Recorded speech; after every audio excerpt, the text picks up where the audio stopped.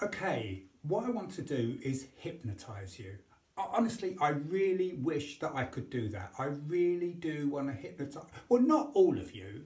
If you fully understand this subject and you're just here to find an easier way of explaining it to other people, then it's not you I want to hypnotise.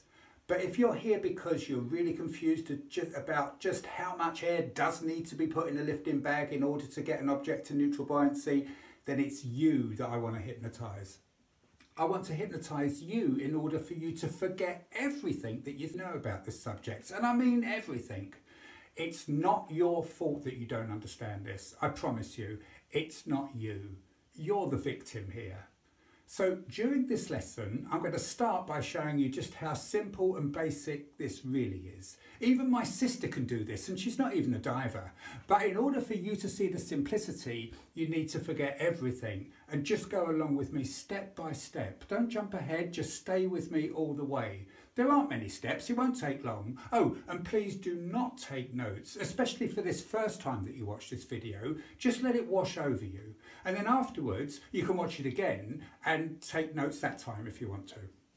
So once we've seen how easy this is, I'm then going to go on to try and explain to you why so many people struggle with it. And as usual, it's all to do with psychology. But I think it's important for you to know why people get confused so that in the future, when you're explaining it to other people, you can make sure that it's clear and your students don't get confused. So please hypnotise yourself right now. Forget everything. Okay, has it gone? Have you done it? Great. Okay, so I'm going to start with an analogy. I want you to imagine a tug of war contest. So we've got two teams of equal things, people, cars, bulldozers, I don't care what. Well, let's pick one, elephants. Okay, so we've got three identical elephants on each end of a rope. To start with, we can say that the ground is dead level. It's truly a level playing field. Now, all the elephants are equal. They're each using an equal amount of energy. Both teams are pulling, and of course, the rope isn't moving. It's neutral. Now, if we were to take one elephant off one side, immediately the rope moves over to the side with the more elephants. Now, to make the situation neutral again, we can either replace the elephant to the weaker side, or we could reduce an elephant on the other side. Whichever way we do it, we need the same number on each side and we're back to being neutral again. So we have two teams here. We could give these teams names. We could call this one the red one and this one the blue one, but that's boring. What I want to do is I want to call one team kilograms and I want to call the other team litres. So we've got kilos pulling in one direction and the litres team pulling in the other. And as long as the numbers on each side are equal, the rope is neutral. Kilos, litres. I told you it wouldn't take long. You probably don't realise it, but actually that's about everything. That's about it. So if a question was to ask, in a tug of war contest on level ground, if the kilo team had 69 elephants, gosh, 69 elephants. We're going to need a very long rope, aren't we? Good job this is only in our imagination. Anyhow, so we've got 69 kilo elephants and the litres team have only got 47 elephants. So how many more elephants would need to be added to the litres team to bring it to neutral?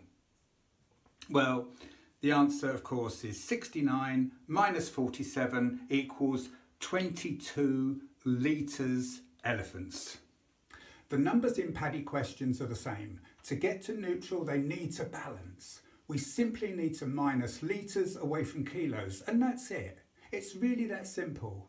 Now stay with me, there's not much more. We just need to know what the referee would have to do in a competition if the ground wasn't level. Imagine that there's a slight slope. Let's imagine that the litres team had a bit of an advantage because they were pulling the kilo team slightly downhill. It would mean that the kilo team wouldn't seem quite as heavy. They'll feel a little bit lighter and easier to move.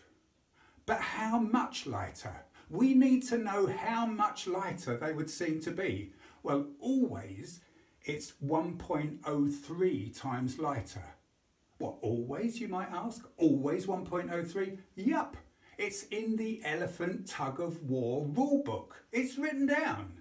Either the ground is level or the kilo team will seem to be 1.03 times lighter. It's written down. Oh, and it's always the kilo team that will be lighter. That's in the rulebook too. So if there is a slope, the kilo team will always seem to be lighter. It's always that way around. So the referees at the beginning of a tournament, they need to make sure that it's fair. So the first thing they need to do is know how many elephants there are in the kilo team. And then once they know that, they can then divide that number by 1.03 to find out how many elephants are allowed to be in the litres team. We know that there will be fewer, but how many? Well, if there's 69 elephants in the kilos team, the referee would divide 69 by 1.03. Now that comes to 66.99. So let's call it 67. That's as near as makes no difference. So with a slope, then 69 elephants on the kilo side, the referee would only allow 67 elephants on the litre side. And that would make it equivalent to being on level ground. So 69 on one side, a slope, 67 on the other. And this makes it neutral. The rope won't move. So we can now have another question. In a tug of war contest on a slope, if the kilo team had 69 elephants and the litres team only had 47 elephants, how many more elephants would need to be added to the litres team to bring it to neutral? And the answer would be 69 divided by 1.03, well that's 67, to make it, that would make it the same as on level ground. Then minus 47, 67 minus 47 equals 20. So why is this made out to be so difficult? Well, we would have understood it if it wasn't for those darn words that get in the way. Remember, whatever words are in the question, you must never forget that the numbers in the kilo team need to match the numbers in the litre team on level ground. And if it's on a slope, you just divide the kilo team numbers by 1.03 and then carry on as if it's on level ground. So why is this so difficult for some people? Well, when someone comes across a new subject, they're sometimes bombarded with words that confuse and complicate, words that don't really make sense. And once that's happened, it can then leave a scar, which means that every time that person comes across that subject, they're reminded of the confusion. And we'll have a look at some of examples of this very subject, and then you can really see what I'm talking about. Now bear in mind that this question I'm going to show you is the same as the one that we've seen earlier. And although it doesn't mention elephants, we do know that the answer is 22. So let's have a look at these examples. And as we read the words together, I want you to imagine that I'm a new learner. I've already been confused by previous questions, and now I'm determined to crack this. I really need to understand it. So here we go. If an object weighs 69 kilos and displaces 47 litres of fresh water, how much more water needs to be displaced to bring the object to neutral buoyancy? Okay, well, straight off, I must admit that I don't understand this. I don't fully understand it at all. So I'm going to take one bit at a time. I'm determined to understand it. An object weighs 69 kilos. Okay, I get that. I can imagine an object that's heavy and it's in water. I get that. Next. And displaces 47 litres of fresh water. What? Hang on a minute. I just need to get my head around this. The object displaces water. So if I was to put it in a bath that's full of water, water would splash over the side. Oh, right. That's the Archimedes thing, isn't it? Yeah, I get it. So all that spilt water, if we mopped it all up, that would add up to 47 litres. Okay, but hang on, the question says fresh water. Surely it would displace the same amount if it was in the sea, or in coffee, or tomato soup, or any liquid. Oh, I'm confused. Anyway, let's move on. Let's move on. How much more water needs to be displaced to bring the object to neutral buoyancy? What? Let's do that again. How much more water needs to be displaced to bring the object to neutral buoyancy? Oh, I give up. This is ridiculous. I've got no idea. I've got no idea what I'm supposed to do. I don't even understand the words in the question. Well, it's a good job that I already know from the elephant question that the answer's 22. I mean, that one seemed a lot easier. Okay, both this question and the elephant question, they're both the same. There is no difference apart from words. Both sides of the tug of war need to balance, so the answer is 22 litres. Either 22 more elephants to the litres team in the first question or 22 litres of displaced water in the second. They're both just the same. So you can answer these questions. You can answer without truly understanding the underlying physics. But actually, it does help to know why it's the answer. Not only so you can pass this over to your future students, but also because you're aware that PADI have a habit of changing words in their questions. And in a moment, we're going to look more closely at these word changes. But for now, let's get a few simple facts. 1 litre of fresh water, that weighs 1 kilogram. So imagine that you're an instructor and you're teaching a search and recovery course in a lake. Your student has attached a lifting bag to an object, and then your student proceeds to squirt small bursts of air into that lifting bag. Now each litre of air will displace 1 litre of water. Each displaced litre of water weighs 1 kilogram. Your student will continue to put small bursts of air into the bag until the object starts to move. And at that point, when it starts to dance around the bottom, it's neutrally buoyant. And that's precisely the point where the tug of war numbers are equal. So comparing with our original example, if your student is recovering a 69 kilogram weight, well, 69 kilograms might be a bit heavy for search and recovery. I think the maximum is 45 kilograms, isn't it? I think it is. But I want to stick with our original example. So we can imagine that the object your student is recovering weighs 69 kilos.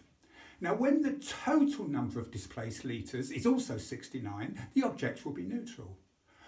Now, we knew that the object naturally displaced 47 litres, so once your student puts 22 litres of air into the lifting bag, they will get liftoff. And that liftoff means 2 things. One is that it's neutrally buoyant. It also means that we can bring it safely to the surface. And those 2 things lead us to some PADI wording warnings. What I'm going to do now is show you exactly the same question that we've seen before. One more time I'm going to show you. This time it's got some PADI word variation. Remember, this is exactly the same question that we've seen before. It's in fresh water. We know the answer's 22. So let's see how many different ways that PADI can ask a simple question. So here we go. If an object weighs 69 kilos and displaces 47 litres of fresh water, A, how much more water needs to be displaced? Or B, how much more air needs to be added to a lifting bag? These 2 are the same thing. There's no difference between those 2. And now, C, to bring the object to neutral buoyancy, or D, to bring the object to the surface. Again, as far as PADI questions are concerned, these 2 things mean the same thing. You've probably come across all of these permutations already in your journey so far. Now the good news, especially with A and B, is that we can look at this as very good news because they're both in litres. We're both working with a litres team. It doesn't really matter if it's litres of water, litres of air, they're all litres, and so they all belong on the litres team. So the answer to the question isn't affected. Another variation could be if a diver weighs 69 kilos and is neutrally buoyant in fresh water, how much water does he or she displace? And the answer is 69 litres. I guess that you're getting the idea now. If an object weighs 69 kilos and is lying in 20 metres of fresh water, etc., this is a red herring. The depth is not important at all. In the same way that if the elephants were having a tug of war at the top of a mountain or the bottom of a valley, it makes no difference at all. So if you see depth mentioned in a displacement question, you can usually ignore it. So let's just practice with a couple of typical questions.